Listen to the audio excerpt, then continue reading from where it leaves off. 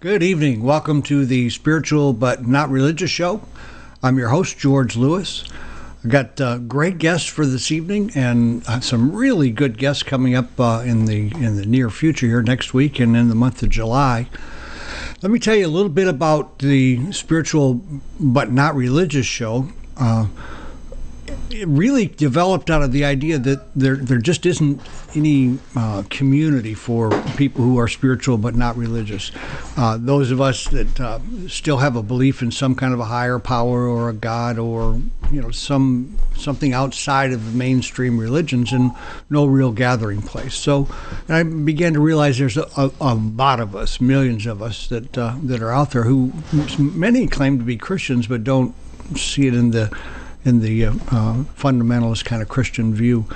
And the Spiritual Broadcasting Network was developed in order to bring your voice, the voices of that community, of that spiritual community that's out there that really hasn't got a place for a voice at this point.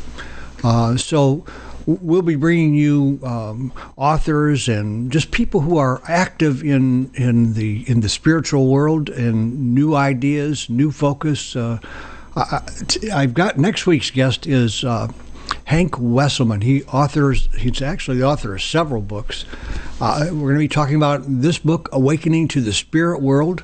It's the shamanic path of direct revelation, which is probably our best source of information, but somehow or other we've gotten turned away from any kind of direct revelation. I think you'll enjoy it. Tom and I, he sent us a couple of books, and Tom and I have both been reading it. It's an excellent book.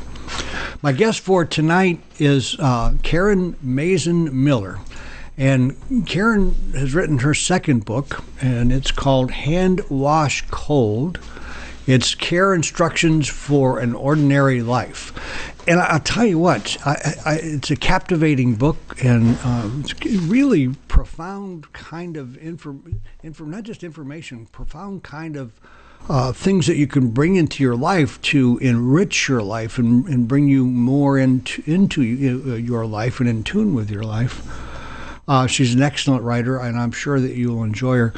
Do we have Karen on the line? Yes, we do, George. Hi, Karen. Hi. How are you this evening? I've been looking forward to talking to you. I want you to know a couple things before we get started here. One, I'm totally impressed by your writing skills. You're an excellent writer, and your use of metaphor and your Zen kind of a way really shows through in your writing. I totally appreciate it. It's just a great read. Thank you. So,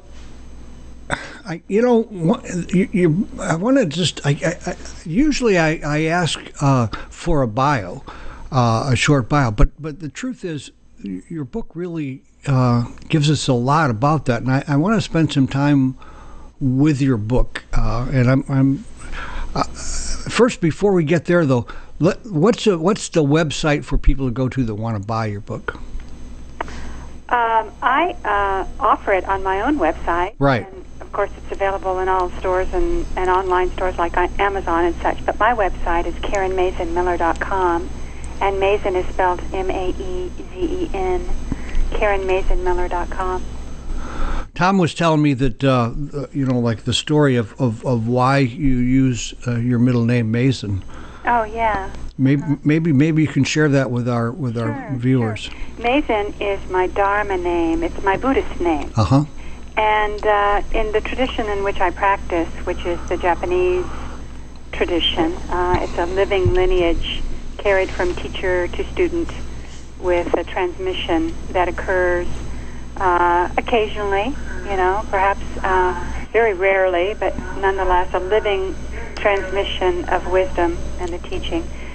When a student publicly formalizes their commitment to the training or the practice of Buddhism, even as a lay practitioner, they're given a name. Uh-huh. And it's a ceremony in which you take precepts. You essentially make vows. And like most vows that you take, they have a meaning well beyond the words that you might utter, and an impact that maybe is more profound than you realize at the time. Absolutely. But you're actually given a name And because my line is a Japanese line, my name is a set of Japanese syllables put together. And at first, when you're given another name, we're so vested. That's really what this practice is, George. You know, we're so vested in this concept of self and our own self-identity. Oh, which yeah. is just a set of ideas and beliefs that we hold about ourselves, you know. So it's very difficult at the beginning to imagine that you would ever be known by any other name than the one that you're accustomed to being called. So it's quite an awkward point. You might think, I never remember this name, I won't know how to spell it or say it, and no one will ever remember it. But like all things over time, you simply begin to wear it into a state of familiarity, and right. It becomes your nature. And so Maezen is my Dharma name.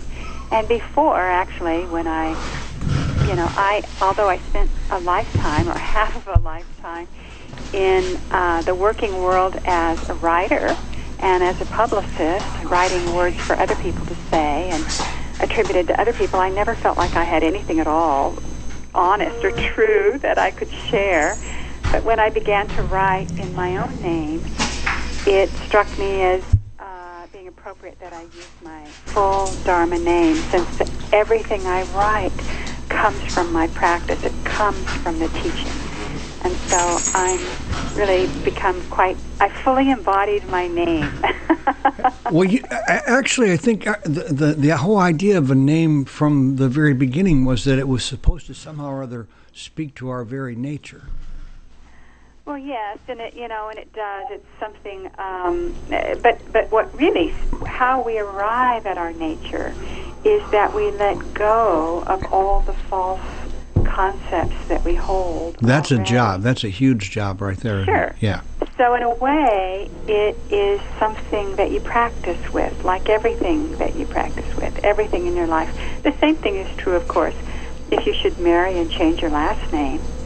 I mean, that change is, some would think that it's really quite anachronistic now. And you probably know that the first time I married, I did not change my last name. Absolutely, I do know that, yes. Yeah, and actually I found that was the perfect representation of my state of involvement in that relationship. I was that not makes involved sense. in that relationship. Right, I'm not really immersed here. Yeah. Yeah. So there are lots of ways, whether you're in a formal, Zen path or not, that we come up time and time again with this business of who we think we are. And, and all of the definitions and labels and names that we ascribe to who we think we are.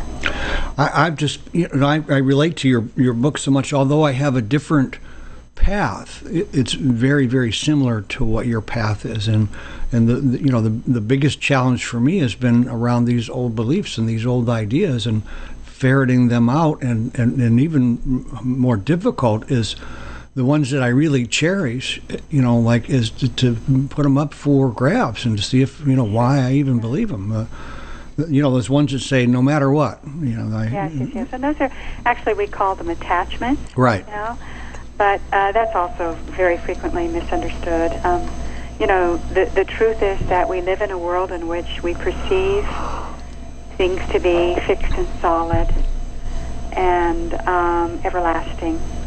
And whether that's an idea or belief we hold, or whether it's anything at all, and yet nothing is fixed and solid.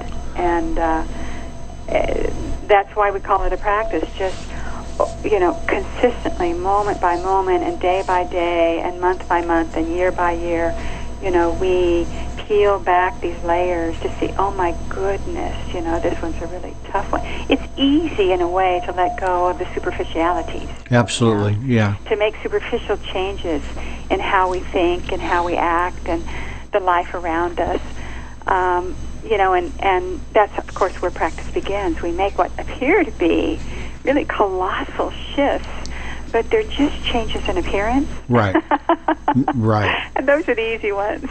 Well, it seems like the ones that really have any real depth or impact in my life are the ones I don't want to look at about myself. I don't even want to admit that I am these things, Yeah, it's really painful. Yeah. Yeah. And what? But what's interesting is that you pass through that and the pain disappears. that pain is... It's an illusion. Yeah. Yeah. But nonetheless, that's what we're called to do. That to be complete, so that we can be completely free. And to completely free, and yet still know all the joy of living. So that absolutely, without any limitation. Yeah. Without any limitation. Stuck to nothing. Right. Sticking to nothing. And that means, we can, weep when it's time to weep, cry when it's time to cry, laugh. It's the effortlessness. Nothing is withheld from us. And that's the elimination of suffering, too. Absolutely. We have pain, but we don't have to have suffering. That's right, because that's that misery that, some people think, the whole notion that anything's chronic. Right. Nothing in life is chronic. Some things we'd like to make chronic, like our bank account being full. By our habits of mind, right. That we want to believe that things are forever. Whether it's the good that lasts forever or the hardship that lasts forever. Nothing lasts forever. Well, you started out your book with a very powerful statement. And I think, when you talk with most people, the two things that are primary in their mind is finances and romances. I mean, there's a lot of other things, but most of it falls under those two categories. Well, that's desire, yeah. Yeah. Uh-huh. Well, and I think we must have desire. The whole world, the whole universe itself runs on desire, I guess. Absolutely. Yeah, our cells are desirous to be in the form that we're in, or we wouldn't be where we're at. Absolutely. But it's about learning how to deal with that differently, isn't it? Well, sure. It's not the desire that's a problem. It's the attachment. Yes. To the desire. Yeah, the fact that things change. Well, you make this statement about relationships, and you say deep transformational love is born out of what you don't much like at all. and you're absolutely, I couldn't agree more. But that's a pretty that's a difficult pill to swallow when you're in the romance part of the relationship. Well, you don't have to swallow it when you're in the romance part. No, I don't think you can. In the romance part, frankly, you're blind. Oh, absolutely. And it's a wonderful, wonderful circumstance. I mean, it's kind of like a three dip ice cream cone. It's like, my gosh, it's huge, and you think it's going to last forever, and you enjoy it, and it you know what I mean? So. And I don't need to explore. I don't think we need to explore, really. There's a profound purpose for that, I think, that comes out of the nature of life, and that is that life wants to sustain life. Absolutely. And that life wants to expand and be enhanced and endure. And so I think that's the nature of what that is. But I think more so than that, everything in our life is an opportunity to wake up. Everything in our life is an opportunity to see clearly. And so when we see clearly, we have to see through our blind spots.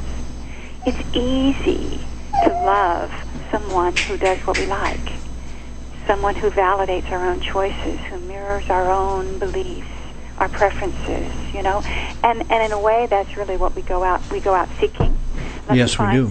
The right person for me, which really is like me.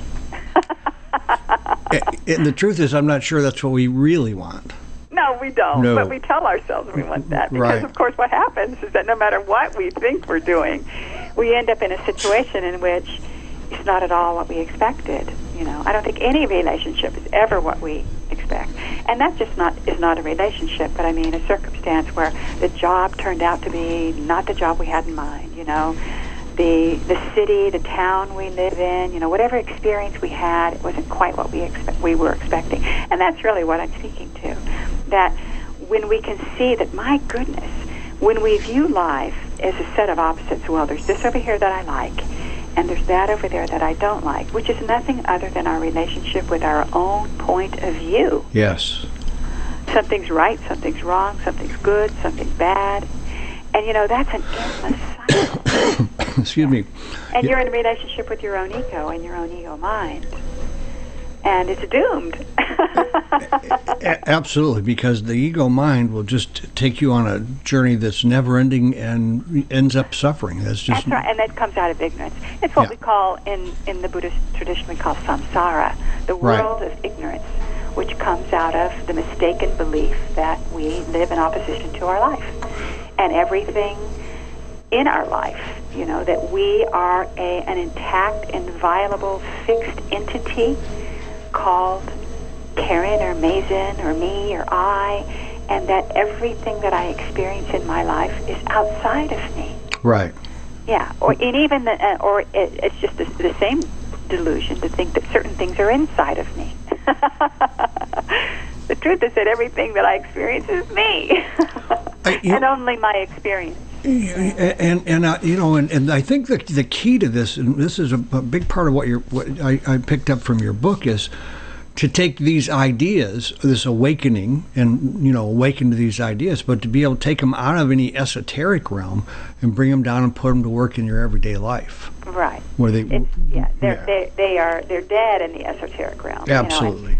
I'll point out that Zen Buddhism is unique among different forms of Buddhism because it doesn't have an esoteric aspect. Well, it has a mystical aspect, though. Of course, it's entirely mystical. Yeah, it's an absolutely mystical. It is the mystical experience. Yes. That is available to each practitioner through zazen, or through practicing what Buddha did, which was seated meditation. So. Right. But it is absent any doctrine or dogma, and so it's unique in that we don't teach or preach what Buddha taught or supposedly taught. We do what Buddha did. Right. And so that's completely practical. It's 100% hands-on, and the point is to see how the complete difference between what you think and feel about your life, which occurs, frankly, inside your skull, and everything happens in there. It's like life happens right between our ears. Yes, or we think it does. Yeah. And what our life itself, which appears because of the extraordinary property of the brain to, although all stimulus is processed in the brain, it appears to come from outside of our skin, do you know? Right. So that's the whole purpose of the practice is to wake up to the life that you're actually experiencing instead of your commentary, your thoughts and feelings about you. That's it in a nutshell. Well, before we go, I want to say something to our audience about the fact that you're not seeing Karen in the video tonight because of I don't think she has a webcam, and so we weren't able. But I'm really pleased that we have you on voice, Karen. I'm one of the things I'm curious about. I see myself as a mystic. That's where I finally came down to, and I don't know that I'm any particular kind of a mystic. Although I really relate to Zen, and I also relate to Sufism, and even some of the contemplative stuff as far as Catholicism is concerned. But in Zen and in Buddhism, where does the idea, if at all, of God or a higher power come in for our listeners, our viewers? What is that concept in Zen Buddhism? Yeah, well, it's not a concept. That's probably the first thing. Right. And even as I venture into this realm and I describe this to you, you realize we're going into an intellectual realm. Right. So I'll instead tell you that what the point of our practice is to shed the false self, which is an egotistical, and it's not just egotistic, it's the egocentric self. Right. Which is me as being separate. Right. And directly experience the true nature that we are, which might be called the original self, might be called Buddha nature. It's the enlightened mind. It is the absolute. So it is what some would call God, although even when we use that term, we're going to append it and we're kind of going to shape it with our own conceptual notions of whatever we think a God is. Absolutely. You know? And so it's a dangerous territory to get into because confusion arises out of that. We experience that through our meditation. And in Zazen, which is said to be the direct experience of your enlightened mind or of the absolute. Now, it's not a fixed state, you know, where right. You might say, well, goodness, if I can do that, surely then all I'm going to do is sit, you know, stone still and no longer engage with, you know, with my regular life. But that's not the point of our practice. We say, in fact, in the fundamental sutra or teaching of Buddhism, to encounter the way is to encounter the absolute is not yet enlightenment. You know, it is what we are. It is the mystery of our very being. And I think that word right there really captures that whole idea of God or higher power for me, and that is mystery. Yes. Yeah. Because the truth is, you and I can say, well, gosh, it's just me, or it's just my body, or it's just my breath, or my pancreas, or it's just the earth. But the truth is, none of us has the slightest conceptual understanding of life. No. It's like we have no knowledge of it. We can name parts of it, you know, but this is experiential. You know, the practice is experiential. How do you get out of your head?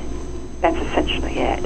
And inside that head is your accumulated knowledge, your beliefs, your ideas, your ideals, your philosophies, so-called principles.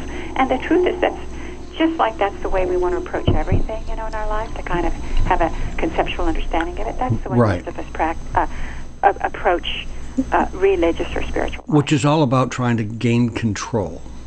Yeah, figure it out. Absolutely, because if I can figure it out, some other I can control it, and I don't have to be frightened of it. And I can manipulate the outcome. Absolutely. Yeah, exactly.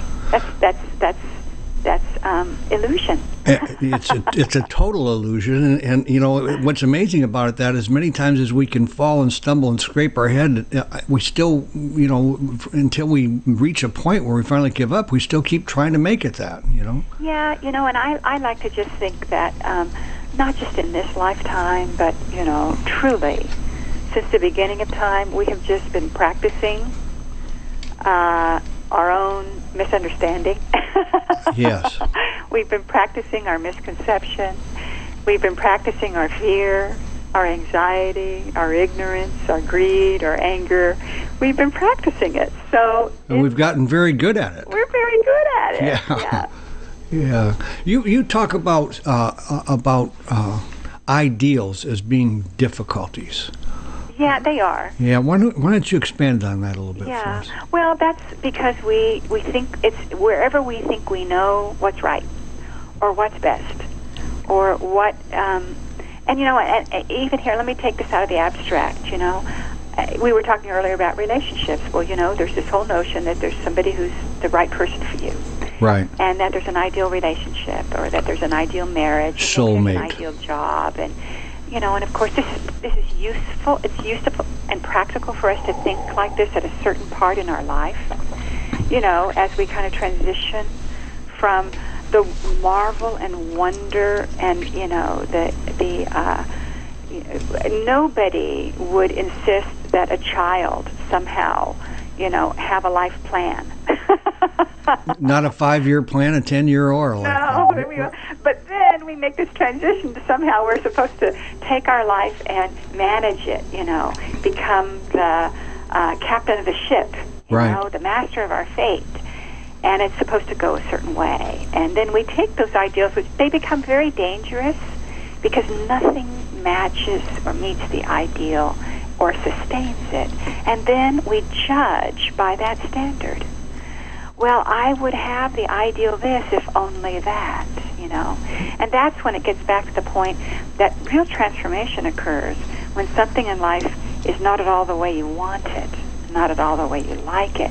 Our instinct at this point, our habit may be to dispose of it, but what that is really showing you is that there's a fundamental error in the way in which we view things.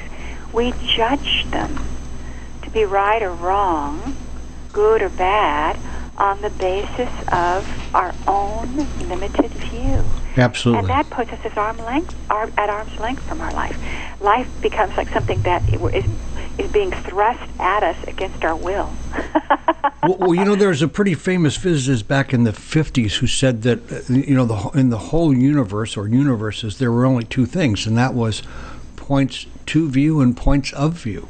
And it really, everything is created from those two things. I know in my world, point of view is everything. Point of view is you. Yeah, it's everything. Isn't it interesting that sometimes we think that we can overcome disagreements and conflicts through a process that we've gotten very, very sophisticated about these processes. Essentially, they amount to a process where I can convince you, George, to have my point of view. Absolutely. Or either pretend. And it will be so much better for you if you do. Yeah. Well, I know that, like in my own world, I'll tell you what, I had to come by much of what I have learned that is really useful via pain. Yeah, that's a tremendous teacher. Yeah, we all do. Oh, boy. And there's nothing quite like a broken heart. Broken heart is really good for transformation and for losing weight. Maybe it sure is. Yeah, maybe one of the best ways to lose. But in that pain, boy, some of the best gifts I have found or been given have shown up in my life, in my world. Sure, yeah. Well, that opening of a broken heart, it's really a spiritual opening. Right. It just comes in the form, it looks like, oh my gosh, another relationship gone bad. But a broken heart can be, anything. Life is one long broken heart. Oh, it sure, yeah. There's a bitter sweetness to it, and that's the fundamental fact of life, is that it's impermanent. So we're always saying goodbye. And, how we manage that is when we don't really wake up to that fact and look into it deeper, then we actually all we see is our loss, and we dwell in grief. But the truth is, if you really open your eyes, all you see is transformation occurring in front of you. And I'm literally talking about, we might call it nature. Right. But the truth is, it's you and your life. It's the way the sun transits the sky, and the way the days pass, and the way the seasons flow one into the other, and the way the years accumulate, and our bodies change, and our personalities mature. Our children grow up. That's really just one long broken heart. It's a long broken heart. And I think the familiarity of life, excuse me, I've been trying to come down with a cold here.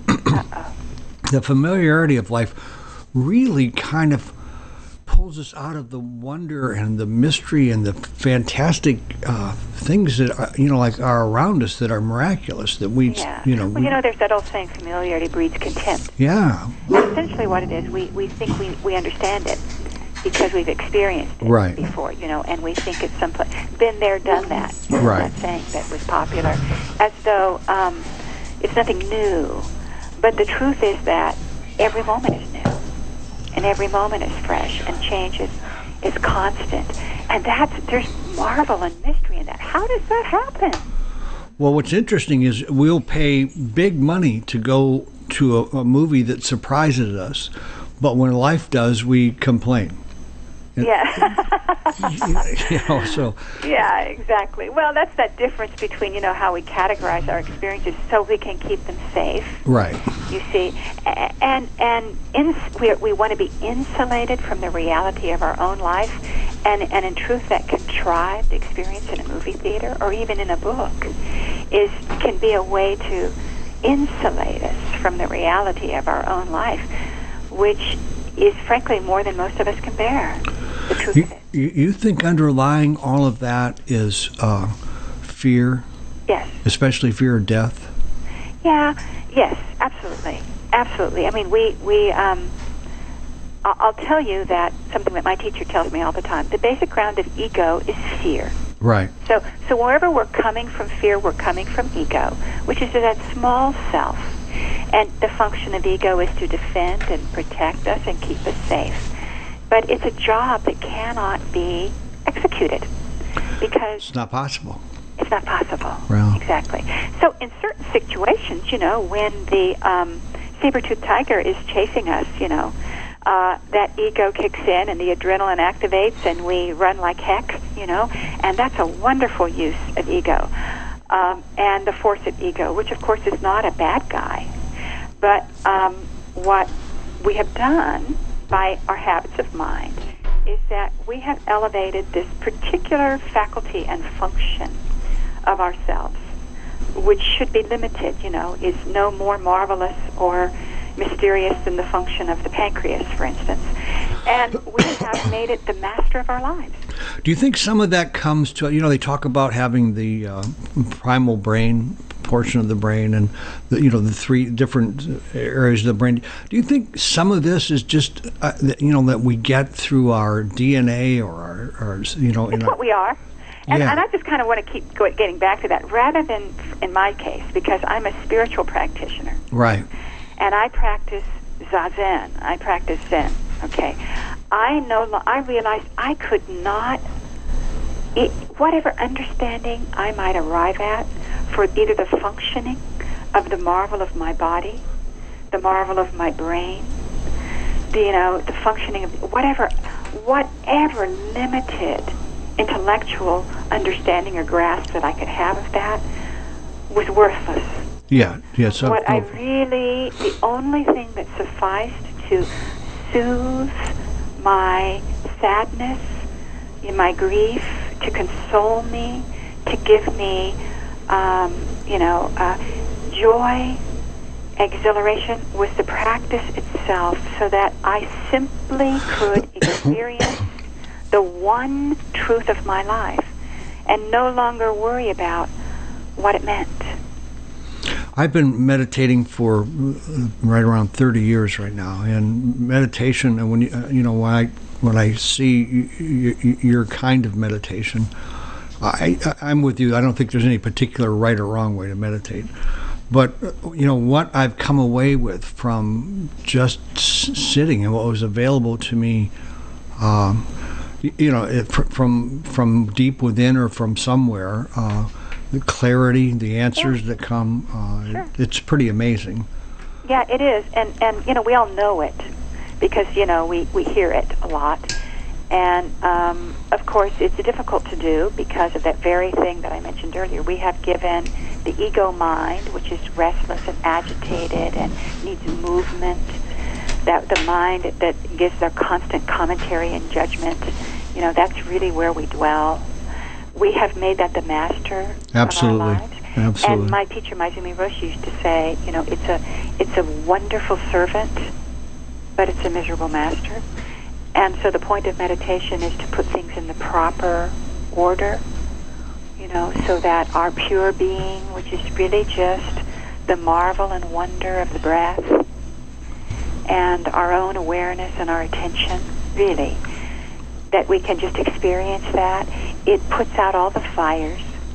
Well, you start to wonder, when you first start to meditate, you start to wonder, well, who is this in here? Who am I really? What am I? Yes. And it all changes. Just all because you begin to realize the mind isn't me. There's something larger than the mind, and it has not been in charge. What that happens is that you simply stop. The commentary slows. Right. And you're no longer self-identified with your thoughts. And your thoughts, whether you realize it or not, are judgments. Almost all of them are judgments. I like this, I don't like this. Right. I want to do this, I don't want to do that. I can't wait, I hope I never. Just on back and forth, going into the past to try and reconstruct that, going into the future in order to either fantasize about either a worst-case scenario or a best-case scenario, but nonetheless something that doesn't exist. And that's the way that we keep ourselves so completely distracted from facing the reality of our lives. And only sometimes, is the reality difficult. Most of the time, the reality is splendid. Absolutely. And well, I found that part of my mind was like kind of entertainment for me. It was like sure. It's go off. Stimulus. Yeah, absolutely. And we're addicted to it. Addicted, it's a absolutely. To which we're addicted. Yeah. Plus, not only am I addicted to it, but I can also be slothful, and I don't really want to take control of it and charge of it. It's like it likes to just go off and do whatever it wants to do. So you, in your book, you talk about self-serving narratives. How about expanding on that idea? Because that is so huge. That's the story of your life. Right. And we've constructed a story of our life, and we told it to ourselves and to many others. Many times. Everybody who would listen. Yeah, and we tell it to a lot of people who have no interest at all. But we're always embellishing it, and adorning it.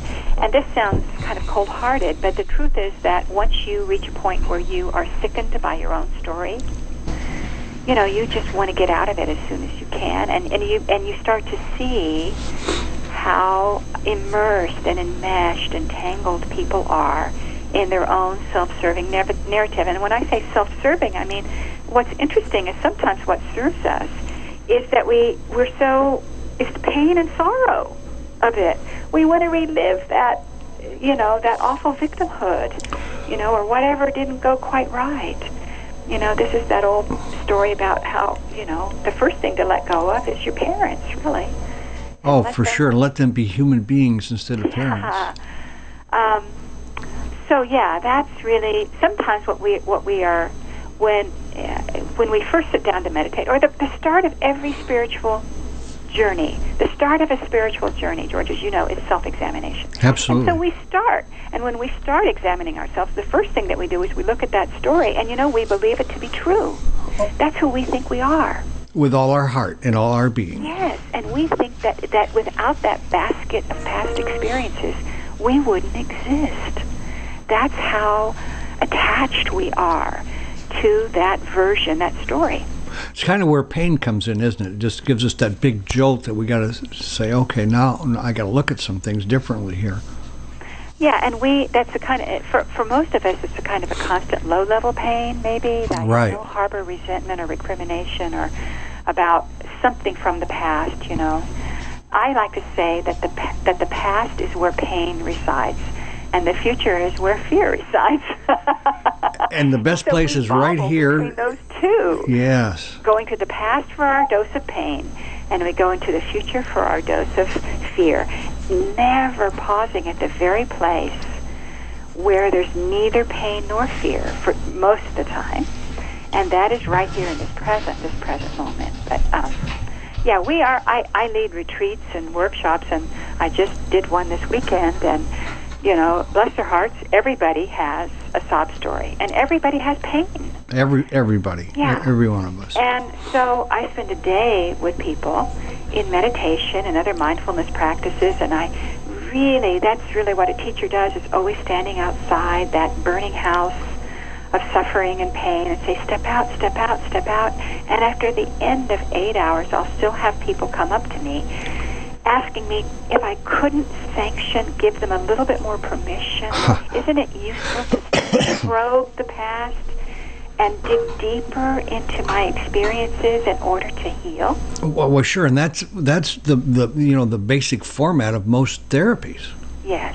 Is to go back there and dig around, and in the work that I've done in going back in through this self-examination stuff, I heard people say, well, you can't change your past, so why bother? But what I found was I really could change my past because much of it was imagined.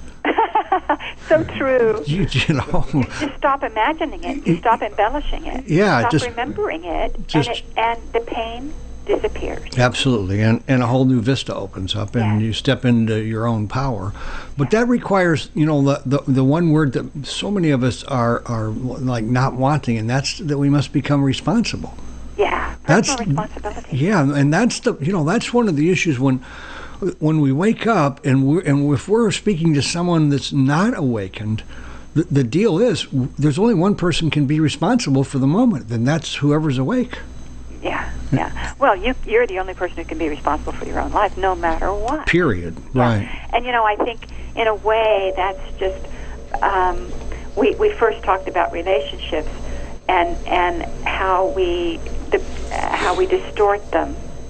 And it's true in everything to which we relate, whether we're talking about what we want to derive from our career, what we want to derive from the people in our lives, what we want to derive from a teaching, and that is that inherent in this, I think, is kind of an implicit desire to give someone or something else responsibility for our happiness.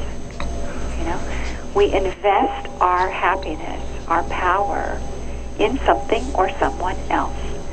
And that's why we stay unhappy.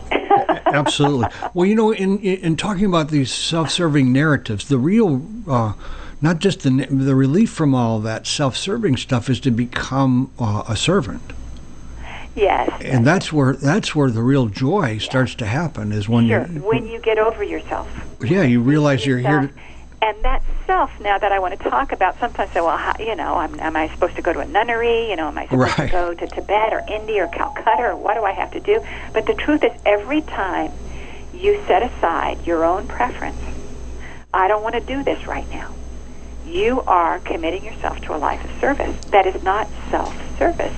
The self is saying, I don't want to do this. I don't want to make dinner. Right. I don't want to do the laundry. I don't want to move forward. That's you're setting that aside, and then your life becomes one in which you suddenly are awake to what really needs to be taken care of.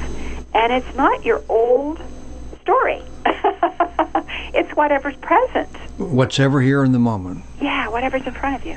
Well, a lot of the people I talk with are wondering, well, what should I do? What should I do?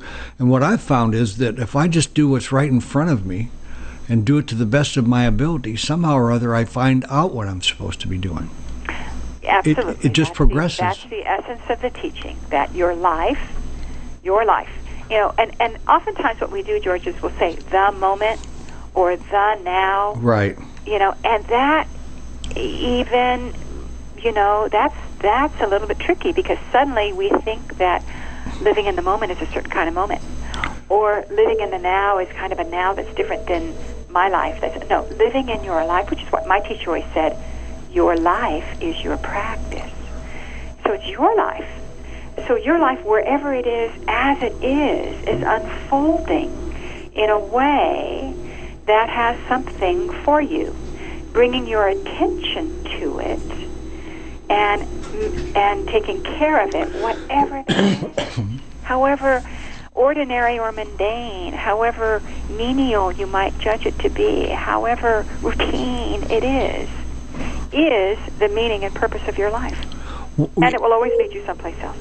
Well, yeah, absolutely. As a matter of fact, wherever my eyes are looking, the rest of me is following. So, right. Wherever I'm putting my... And it's a never-ending path. So essentially what I'm meaning is, you can say, well, you mean all that you have to do is, do your laundry, or all you have to do is clean the bathtub, or all you have to do, isn't that just, beneath you? And the truth is that one thing always leads to the next. And, life is always changing, and opportunities are always arising, and, you open to that and you realize, oh my gosh, this is the journey. Well, yeah, and after you've been around this life a while, and you end up someplace and you think, God, this is nowhere where I had planned, or what what happened here. Another thing you talked about in your book that I found very interesting, and I've seen this in so many people, and maybe you can talk to a bit about insufficiency can be our most cherished possession. Oh, yeah.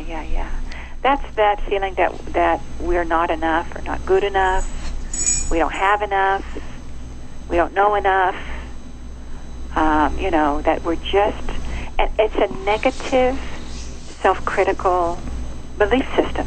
And what's so interesting is even those of us who might claim that we don't have a belief system, we do have a belief system. Yeah, we do. Yeah. And usually it's that one. And if you really start, this isn't something that, I found out by studying a course.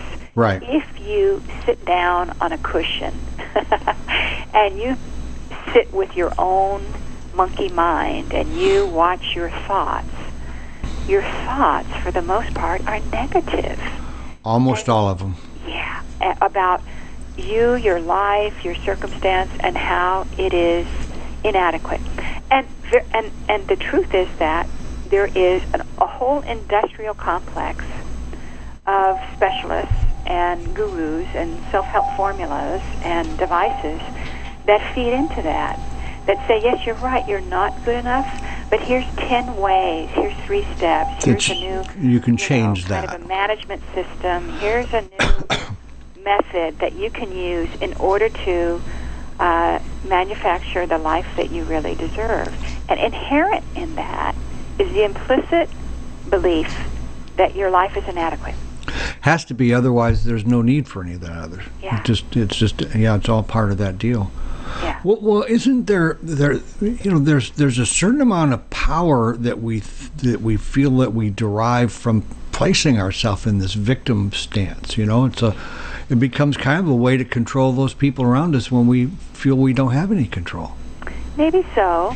Yeah, I'm sure that's true. It's Yeah, I've found that like this self-serving stuff. I mean, it's really powerful. It goes really deep. We don't really, I do a lot of service kind of things, but when I look at it, at first I wanted to think that I was. I was just being a good guy. But the truth is, I'm still serving myself because I get joy from being the servant. So Sure. Yeah, and that's really the secret to genuine fulfillment. Oh, absolutely. And that's how it comes. Yeah. Yeah. There's nothing more rewarding than serving others. Well, and that's the joy of being a teacher. And I'm not talking about, having to be a guru. I'm talking about really being a teacher.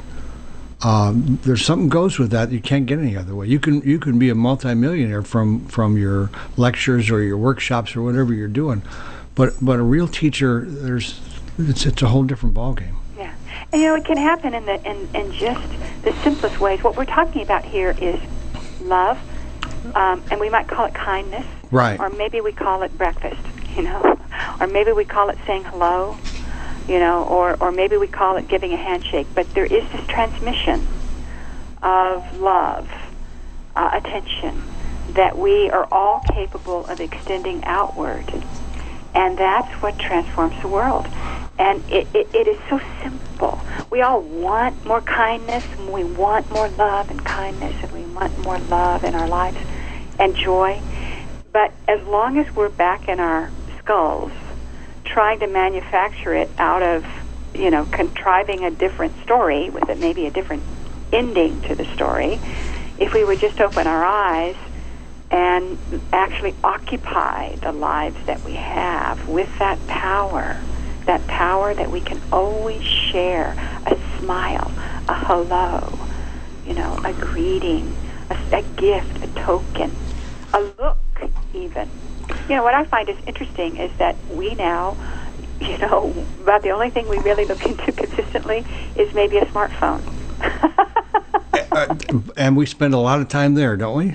Well, so much. Yeah, I don't have a smartphone, so I don't. But and that alters everything, because you see, even the head looking down and no longer seeing the environment, the world, no longer really seeing your own life, instead relating only through the pulses of light that come through a screen.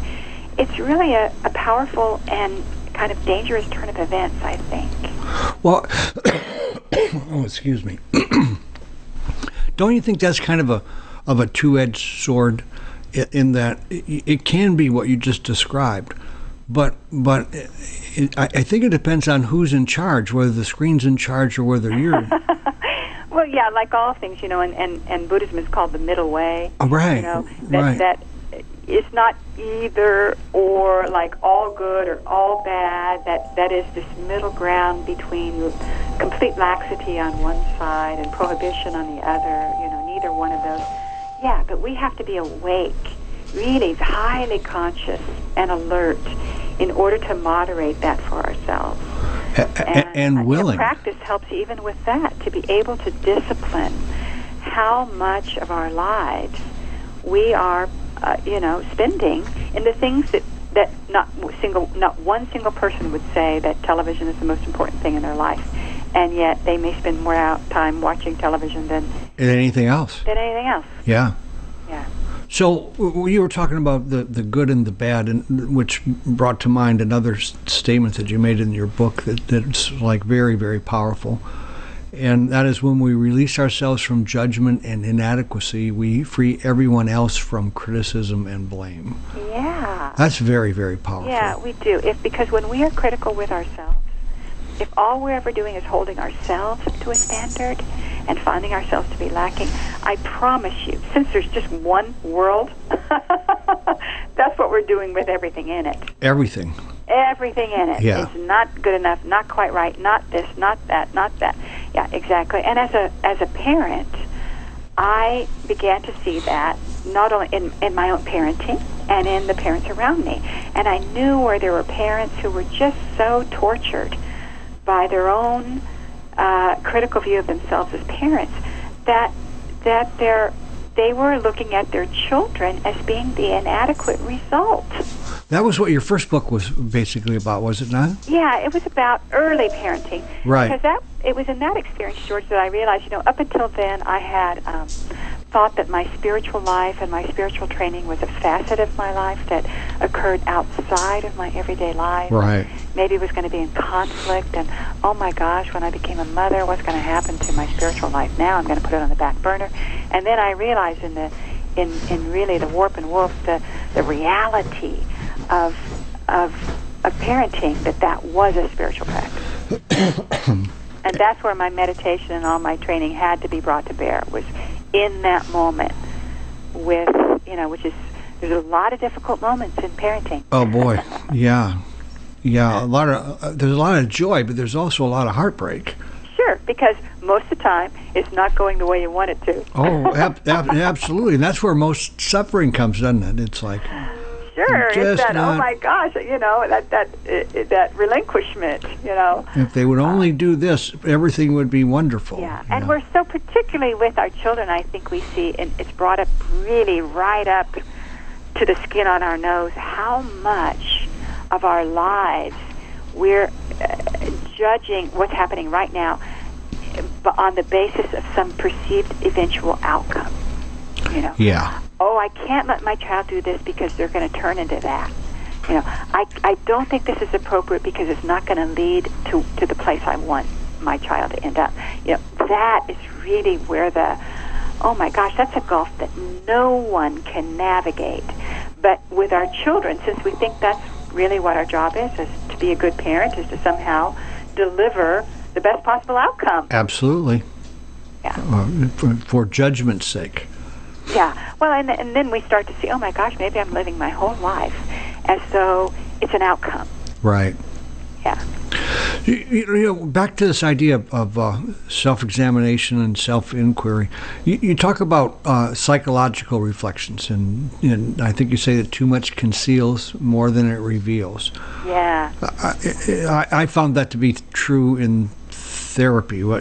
Can you expand a little bit on what you mean by that? Well, I think it's just we've gotten very good. We're all very conversant in the language of the psychotherapeutic model. Absolutely. Yeah, which is a set of, we then derive this self-image, this narrative that says, well, this is what I'm like. I'm an adult child of an alcoholic, and I have abandonment issues, and I am relationship phobic, and I'm whatever it is. We've gotten very good at that. And it's just a set of names and labels and limitations, actually, that aren't real. It's another way.